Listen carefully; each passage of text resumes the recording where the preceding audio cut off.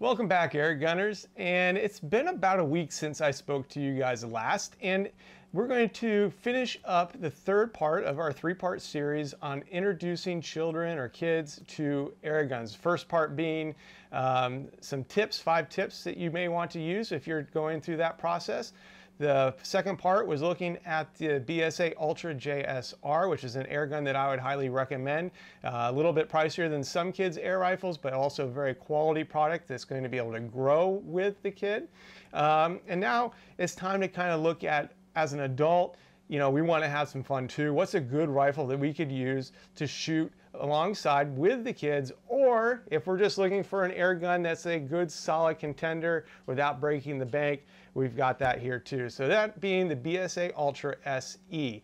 This is the tactical version. There's also a version that comes with a regular beach stock, which is then stained in walnut, very similar to the JSR stock.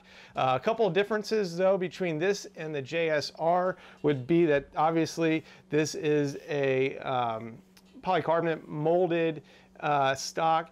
This does come with swivel studs, so BSA is looking at this as more of their all-weather type of stock if you're going to take this into the field.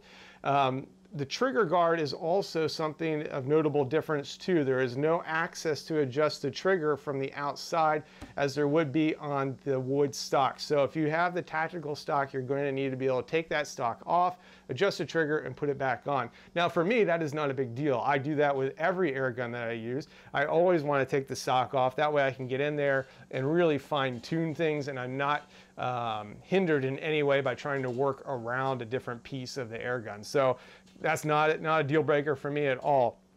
Some other things, this does come in at 1 pound heavier than the JSR. Remember, a pound difference for a kid is a lot of difference.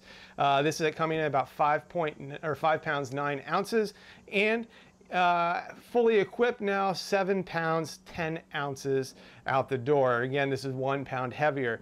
The overall length out of the box is 32 inches. When I've gone ahead and added the Donnie FL moderator to that, it does increase it to 34 inches. But again, it does have the 1/2 UNF threads in it, and I would definitely recommend a moderator for this, as it does have a little bit of a bark out of the box without being moderated. So keep that in mind as you're shopping around. Otherwise, this is the exact same air gun as its smaller brother, the BSA Ultra JSR. Has that same 2-stage trigger, same cylinder, same barrel, same action, same bolt handle, same magazines, you name it, it's the same. So it also comes with that 11mm dovetail for your scope. This gives us, it's neat being able to test 2 air guns that are essentially the same, the stock being the biggest difference, and to see if there's consistency between the product. Out of the box, I was getting a trigger pull at 1 pound 7 ounces, which is very comparable to the trigger for the JSR.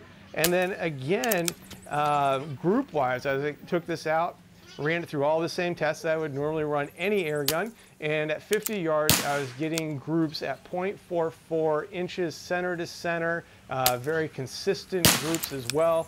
And the pellets were a little bit different. This air gun happened to like the JSB Exacts a little bit better than some of the other varieties, but again, JSB being the pellet of choice for both this and the BSA Ultra JSR.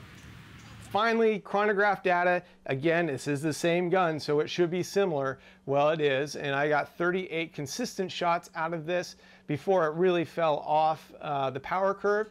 And to keep track of those shots, again, I'm going to suggest that you just run 3 magazines. 3 magazines will get you up to 30 shots, and then it'll be time to obviously refill the magazines and refill the gun. So another excellent option here for those of you who are looking for something different, maybe a father-son combination, grandparent-grandchild combination, mother-daughter combination, whatever that may be.